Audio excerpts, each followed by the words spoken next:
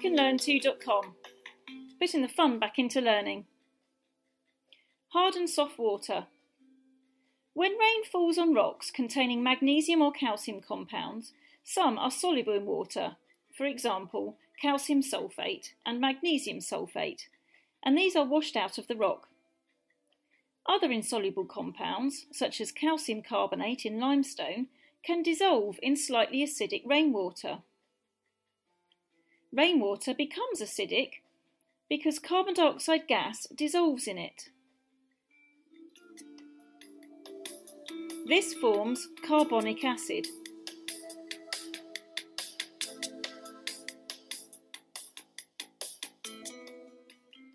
The weak carbonic acid slowly reacts with and dissolves away the calcium carbonate in the rock as it passes over to form calcium hydrogen carbonate. As the calcium hydrogen carbonate is soluble in water, it dissolves and its calcium ions get into the water. It is the calcium ions and the magnesium ions that cause hardness in water.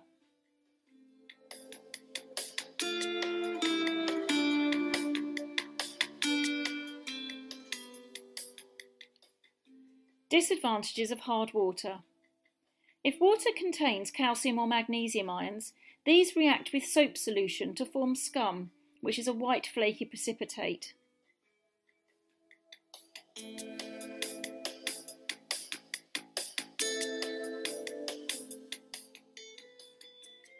Note that scum is not formed if soapless detergents are used, which are what most modern shower gels and washing powders are today. As it is more difficult to form a lather with soap, more soap is needed, which costs money. Scum also coats sinks and baths and clothes when they are washed. When temporary hard water is heated, it becomes soft, as the calcium and magnesium ions react with carbonate ions to form a solid called a precipitate. This is called scale and is a hard crust which forms inside kettles and hot water pipes and cylinders. This wastes energy as scale is a poor conductor of heat and can cause heating elements to fail. All of these problems cost money. Please note that permanent hard water remains hard when it's boiled. It's not all bad though. There are some advantages of hard water. Some people prefer the taste. Calcium ions are good for healthy bones and teeth. Magnesium ions may help prevent heart disease. And some brewers prefer using hard water for making beer.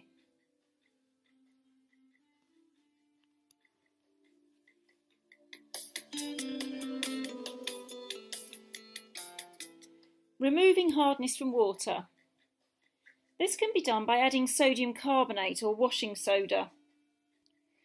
This reacts with the calcium and magnesium ions to form a precipitate of calcium carbonate and magnesium carbonate. You can also use a commercial water softener, such as an ion exchange column. These contain hydrogen ions or sodium ions on tiny resin beads. These replace the calcium and magnesium ions when hard water passes through the column. The calcium and magnesium ions are exchanged for sodium or hydrogen ions, and these do not cause hardness in water.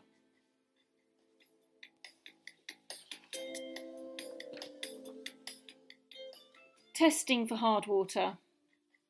To find out how hard water is, soap solution is added until a lather is formed. It must be soap, not detergent. If water is hard, it will take a lot of soap to make a lather, and scum will form on the surface as a white flaky precipitate. If the water is soft, it won't take much soap to make a lather.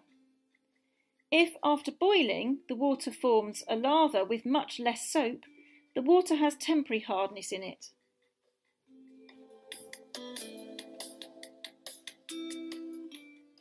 Purifying water.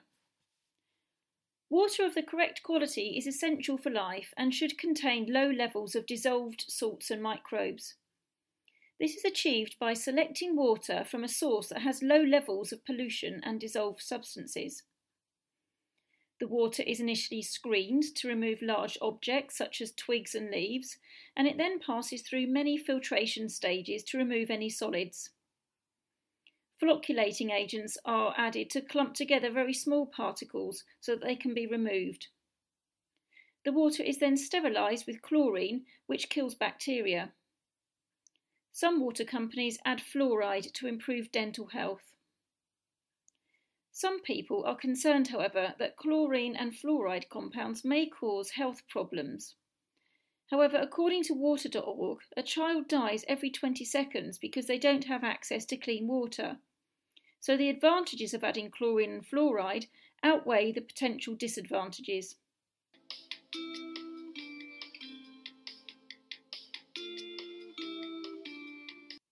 Pure water, which has nothing in it except H2O, can be obtained by distillation. However, this is very expensive as it requires a lot of energy.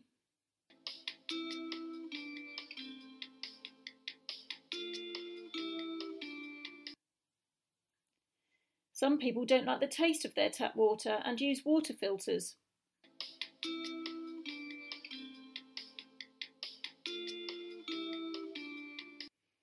These contain carbon to remove any taste or odour, ion exchange resins which remove any hardness in the water, and also may contain silver ions which act as a biocide to prevent harmful bacteria forming in the water as the carbon removes the chlorine. Water filters improve the taste and the quality of the water, but they are expensive as the filters need to be replaced regularly. This concludes this topic. Thank you for watching.